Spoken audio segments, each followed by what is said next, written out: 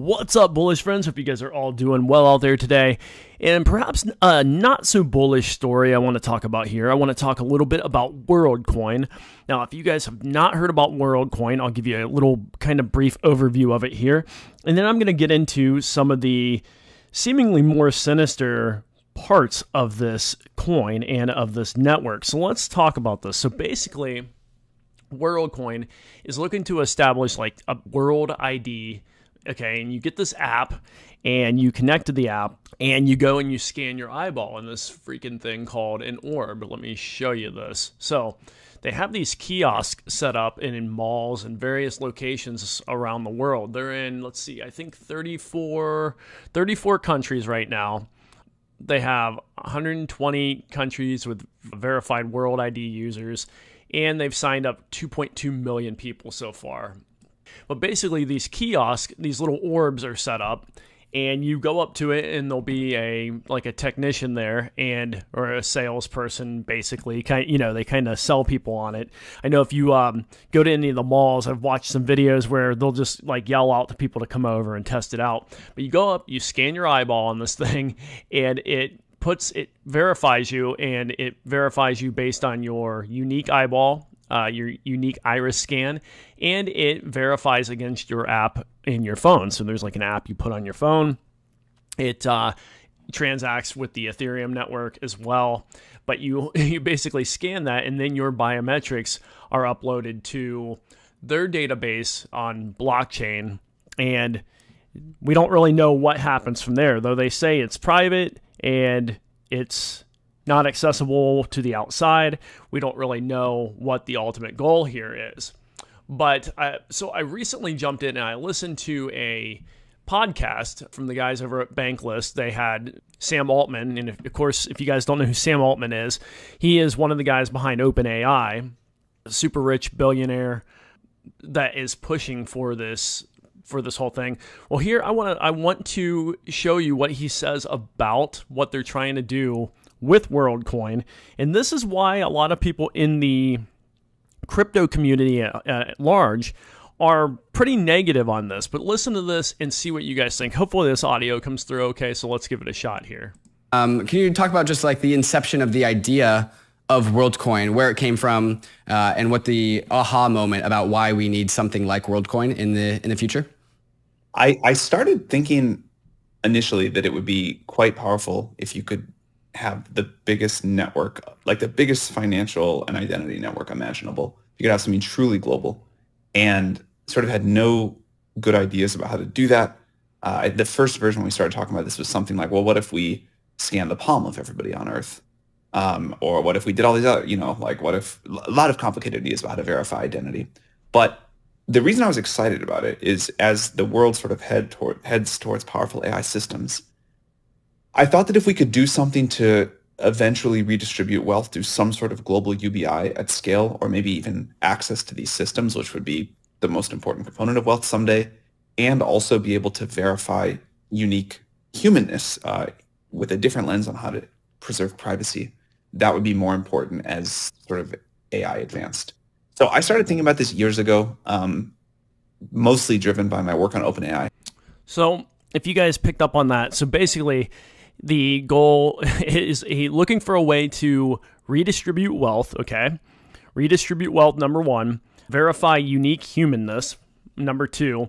And do a UBI, a universal basic income. With all the speculation of what's coming in the near future and the tie-in with government organizations and governments around the world that Worldcoin is looking to do, it's kind of a scary proposition to have someone come out with that much power and say they want to issue UBI. And whether your stance is pro or against UBI, you got to look at the scenario, like what purpose at this point would UBI serve? Are we all losing jobs in the near future? And maybe that's where he's going with this based on AI, because he is one of the biggest proponents and pushers of AI out into the world. Perhaps he thinks AI is going to take virtually every job under the sun. So in order to keep people happy and keep people complacent in life, they're going to need to come up with this UBI, and that's part of what this system would push, okay? So it's it kind of has some sinister undertones to it, which is what is giving a lot of the crypto community pause. And of course, I don't speak for everyone in the crypto community, but I know a lot of people who I've spoken to in the crypto community who have talked about WorldCoin and who I've discussed it with.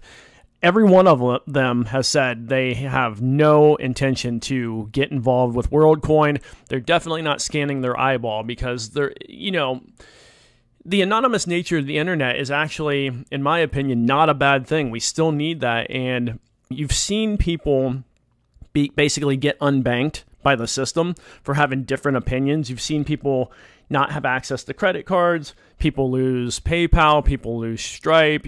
Pick these different payment systems that people have been kicked out of for having different views. And that can happen at any time. Well, crypto gives us that freedom that we don't have to worry about that. But having someone come in and want to centralize crypto in this way is, in my opinion, seems very negative for the entire crypto community. It's almost sinister, and who knows what the ultimate agenda is behind all this.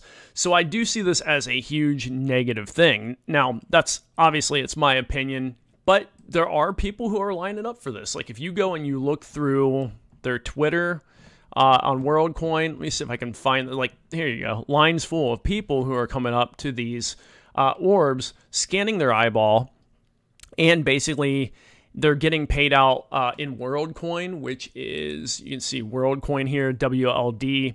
They're getting paid out in WorldCoin, and I don't know how much they're getting right now. I haven't really dug into all that. But the fact they're getting paid this WorldCoin to basically scan their biometrics into this database, who knows where all that's going? And that's what is leading people to speculate that there's something more sinister involved in this. Okay, so, ultimately, my stance on it is there's no way I would personally scan my eyeball to put into a system.